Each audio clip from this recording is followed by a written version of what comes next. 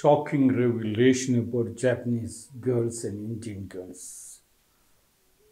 The biggest economic might in the world. Japan and the climbing up economic giant India. And India celebrated today the National Girl Child's Day. It is one of the most beautiful, happiest day for the Indian people. And Kavita's husband, 100 rupees, sent me this one, and I liked it. It says, a world without a girl is impossible as a world without water. What a poetry. And then read it up, some of them said it is picked up from Google, never mind, with a kukul or kakul. You got that feeling of picking up something and putting it up into your heart and then sharing it up with me is something great.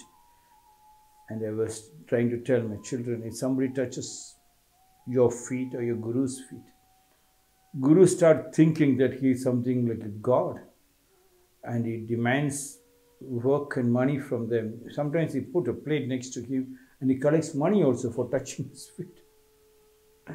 But the real meaning of people surrendering and touching the feet is pleased, like how you have become like a guru, that you move the darkness and gives us light. Yes, like that, when we touch the feet, we are surrendered, and the guru's job is to make sure that he works very, very hard to make sure that person is taken very good care. So I told, if 100% said this one and somebody gives you a clap, don't think you are something great. You should feel that person respected you, and you must work harder because they have created a respect, thinking you are known in this locality, and they clapped you so that you work very hard to create more name in that locality. But when you climb Mount Everest, you cannot sit there for more than seconds. You may come down. A world without a girl is impossible as a world without water. And the shocking revelation which came from the Japanese government was shocking. They said, after the Second World War, this is the lowest statistic report which shows that marriages were not happening in Japan. Lowest marriage ever happened in Japan. And the population, hardly anybody is having babies in Japan, but the elderly people's population is increasing. That means Japanese government getting frightened of the money going to be spent for the elderly, but when children are not being born. When they asked the Japanese girls, why are you not getting married? They said, marriage? Who is going to support me financially? Rent is very high. The child is born. That a cost, and the schooling cost, everything. See, they are calculating, but it was never there in India. A vast difference, north and the south pole difference between Japan and India. Even though Japan has picked up a lot of a philosophy and made one of the richest countries, cleanest country, but was it a greed country?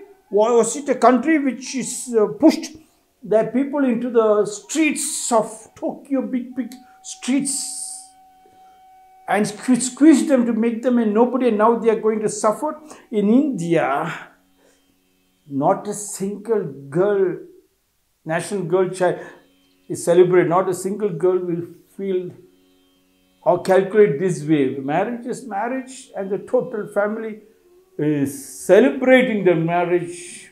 Everybody participates. And the girl never feels frightened of her pregnancy or giving birth or who will take care of her. There are uncles, aunties and all. In Japan, that has been disconnected. They made them a nobody. They got them disconnected from the family. That was my fight from the last thousand and odd days, telling, go back to your family. Family sits together. Pressure grows together. Whether you are dragged into the city, all that glitters is not the gold, and you're getting carried by all the glittering. And from your family, you have a joint family and the family tree. When you have that one, nobody is frightened. When the fear is not there, no diseases attack you. And when the government of India declares the National Girl Child Day, and all the factories starts pumping advertisements to telling the girl child should be educated and taken to the cities to give them job. But don't be like the Japanese. In a year, they give them only 2 days leave to go and see their families back into the villages, and non-stop work, dumping them in small apartments, like toilet kind of rooms, and killed them without love, without affection. Let us not go to that tradition. We do not want what when they were asked by the Bhutan king about the GDP of the country, they had the lowest GDP in the world, poorest country.